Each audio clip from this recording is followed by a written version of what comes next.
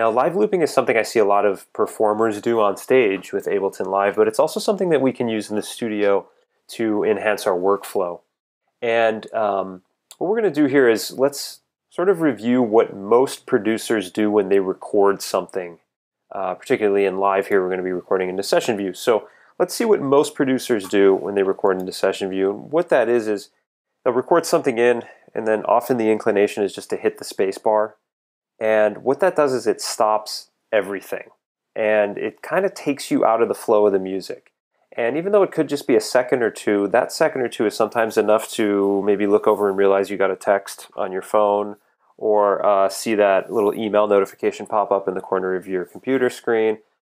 Any number of little things can happen that can prevent you from staying focused on your music and distracting you from your music, even if it's just for a second or two. And the goal here with this one is just to keep the flow of the music going so you can just add new parts. And this is especially helpful early on in your track when you're coming up with all of your different parts. So what I'm going to do here is demonstrate the technique. Now, the technique involves, we're going to do it with a MIDI track for this video, but I want to make sure my MIDI track is record armed. I have a bass sound from this MIDI track. Let's go down an octave so we're more in the bass register.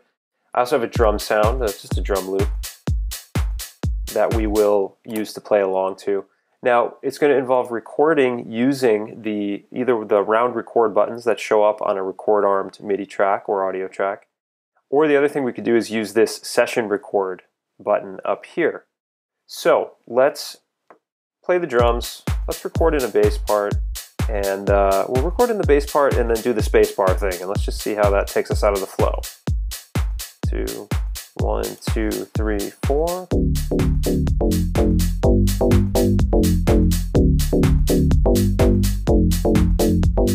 Got it. Hitting space bar, everything stops. And okay, what do I do next with myself? I probably go down here and fix the MIDI notes, whatever. Oh, by the way, this is another kind of bonus hack here.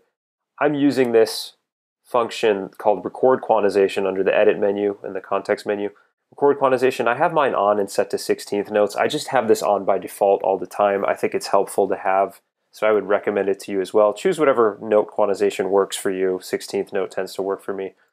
But anyway, you can see my notes are all quantized, but I got an extra bar here, and I got to go in and I got to fix the clip, and I got to make sure it plays right with my drums. There's a lot of things, little chores I got to do to just continue working and add the next part into my song. So instead of doing the spacebar thing, let's try this session record thing. So we'll play the drums back. I'm going to click the record button on this empty clip slot again to engage my recording. 2, 3, 4.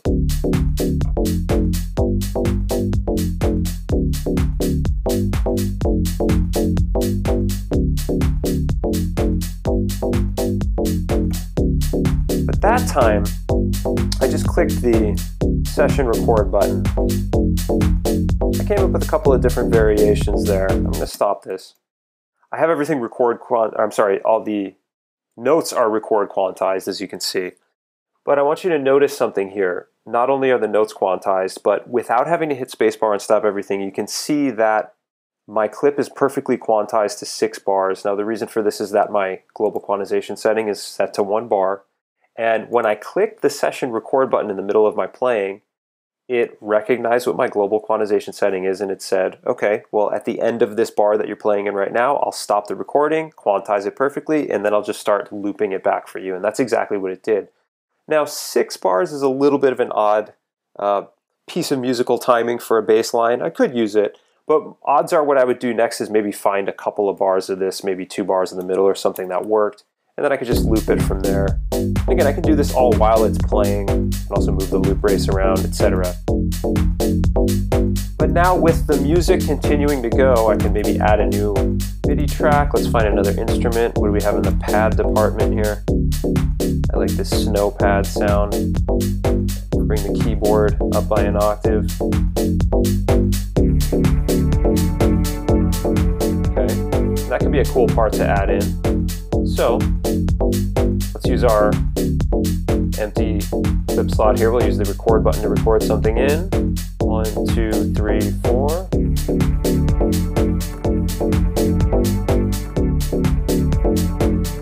Now I'm just going to click the playhead again on that clip. We can see quantize clip length of 4 bars, ideas looping back instantaneously. And the last thing I should mention here is this works with audio clips as well. So if you're recording audio from a synthesizer, a keyboard, a guitar, vocals, anything like that. So again, this is a great tip for live performance, a great little hack to, build up ideas on the fly, but it's also really good for studio work to keep your workflow going and prevent yourself from getting distracted by all of the little things that can easily distract us. We're sitting in front of our computers, connected to the internet, the world is at our fingertips. Let's just focus on making music for this little bit of time that we have to do it. So hopefully that helps. Again, this is kind of a simple technique, I know, but it's very frequently overlooked by a lot of producers and students I've worked with in the past. So incorporate this into your workflow and you'll be surprised at how quickly you can start coming up with your musical ideas. Hope that helps.